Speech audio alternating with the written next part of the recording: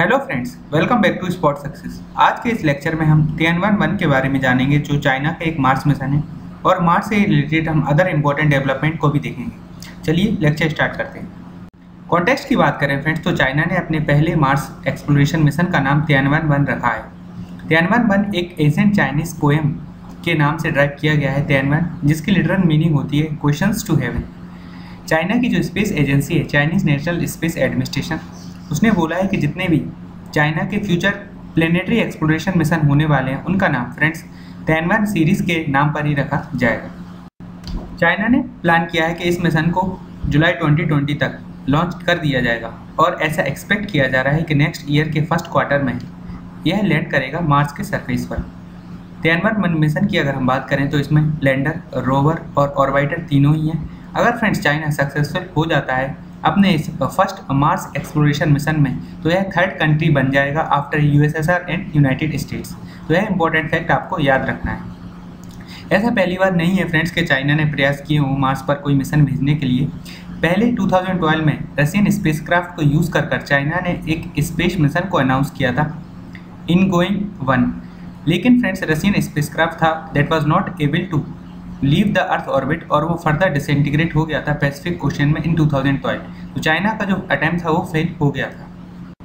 तियानवन 1 mission को launch करने के लिए फ्रेंड्स लॉन्ग मार्च 5 रॉकेट को यूज़ किया जा रहा है और इस रॉकेट में 13 पेलोड्स को भेजा जाएगा, 7 ऑर्बिटर्स रहेंगे और 6 रोवर्स रहेंगे और इनकी सहायता से फ्रेंड्स मार्स के प्लैनेट्स को एक्सप्लोर किया जाएगा। एक्सप्लोर का मतलब है फ्रेंड्स कि मार्शियन सरफेस पर वाटर, आइस और सॉइल कैरेक्टरिस्टिक को इन्वेस्टिगेट किया जाएगा। इसके साथ ही साथ जो एटमॉस्फेयर है फ्रेंड्स उसको भी स्टडी किया जाएगा। चाइना का जो है मिशन है फ्रेंड्स, इसमें सबसे पहले ऐसा माना जा रहा है कि ग्राउंड पेनिट्रेशन रडार्स को भेजा जाएगा और चाइना ऐसा करने वाला पहला कंट्री बन जाएगा। इस ग्राउंड पेनिट्रेशन रडार की सहायता से मार्स की लोकल जियोलॉजी को स्टडी किया जाएगा, जैसे कि rock, ice and dirt distribution. अब हम फ्रेंड्स प्रीवियस मार्स लैंडिंग के बारे में जान लेते हैं। अभी हमने देखा था अगर चाइना अपने इस मिशन में सक्सेसफुल हो जाता है तो वह थर्ड कंट्री बन जाएगा पूरे वर्ल्ड में टू अचीव मार्स लैंडिंग। इससे पहले फ्रेंड यूएसएसआर इन 1971 फर्स्ट कंट्री बन चुका था to carry out a Mars landing और इस मिशन में मार्स 3 लैंडर को भेजा गया था और फेल होने से पहले फ्रेंड्स इस लैंडर ने 20 सेकेंड तक सक्सेसफुली डाटा ट्रांसमिट किया था। 1973 में फ्रेंड्स यूएसएसआर ने अपने सेकेंड मिशन को भेजा था और सक्सेसफुली मार्स लैंडिंग को अचीव किया था। United state of America USA friends second country है पूरे वर्ल्ड में टू रीच मार्स सरफेस और अभी तक सबसे ज़्यादा रिकॉर्ड यूएसए के पास ही है friends for the most number of Mars landing.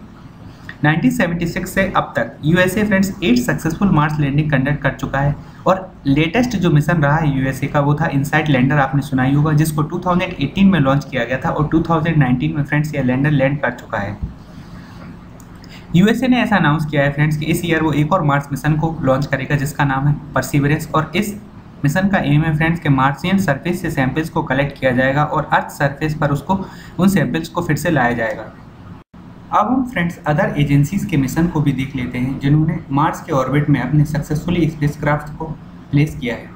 European space agency और इंडिया के इसरो ने फ्रेंड्स सक्सेसफुली मार्स के ऑर्बिट में स्पेसक्राफ्ट को प्लेस किया है।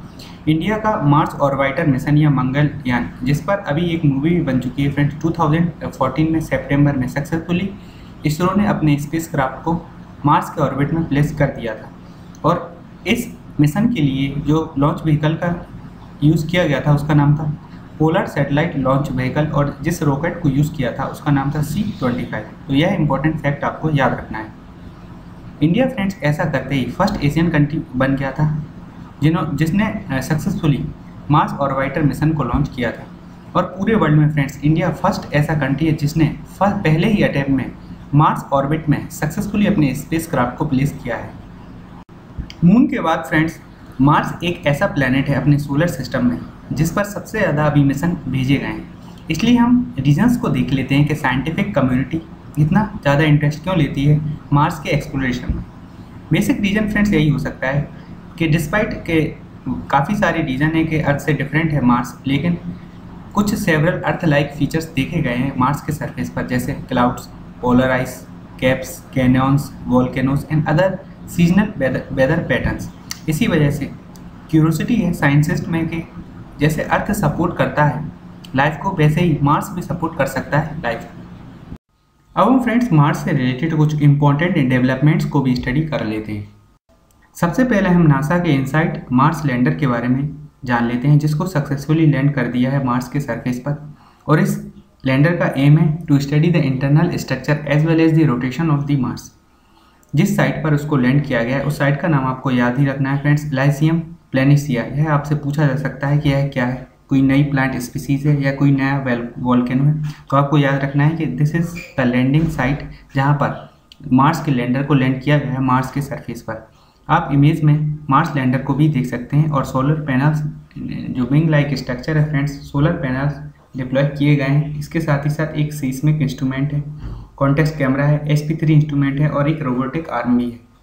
Insight is an acronym for interior exploration using seismic investigation, geodesy and heat transport. Interior exploration using seismic investigation, geodesy and heat transport. इस mission के friends twin objective हैं। सबसे पहले फॉर्मेशन एंड इवोल्यूशन को देखा जाएगा कि टेरेस्ट्रियल प्लैनेट किस तरह से फॉर्म हुए हैं और इवॉल्व हुए हैं, और यह सब मार्स के इंटीरियर स्ट्रक्चर को इन्वेस्टिगेट करके पता लगाया जाएगा, क्योंकि मार्स भी फ्रेंड्स एक टेरेस्ट्रियल प्लैनेट है।